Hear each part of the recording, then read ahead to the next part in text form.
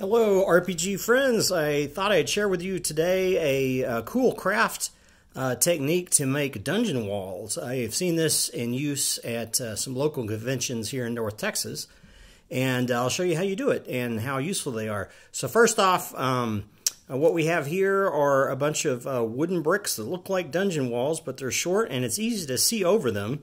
One issue I've had with some of the other dungeon wall solutions is they tend to be too tall, and you can't actually see the figures if you're a player sitting across the table. So ergonomically, they're not always the best. So these are just about perfect. They're wood, they're lightweight, you can throw them around, you can quickly construct buildings. These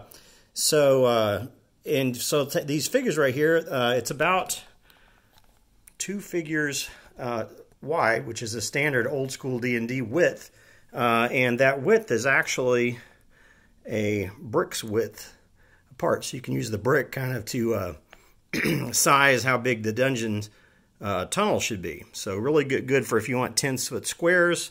Now how in the world did we come up with this? So first off, you buy some of these, essentially they're Jenga bricks, but they don't call them that. These are called tumbling tower game, but these are smaller. These are miniature. These are not the normal size. These are only about 2 inches long, just a little shy of 2 inches long, and they come in a brick stack. You can get them online. You have to search for them. So search on this brand, tumbling tower game, and you should find them somewhere online.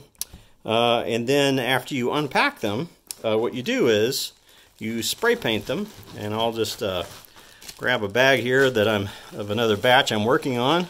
So you just spray paint them black. So black bricks, that one needs a little touch up.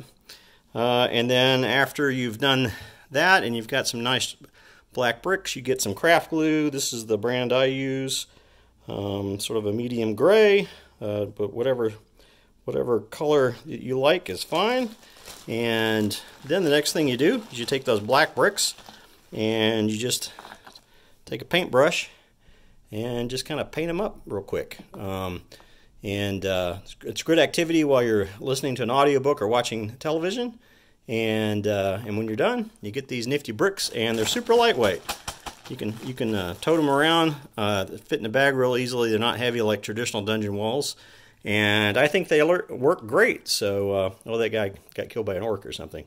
We'll put him back up, resurrected. Anyway, hope you enjoyed this video and you find this technique useful.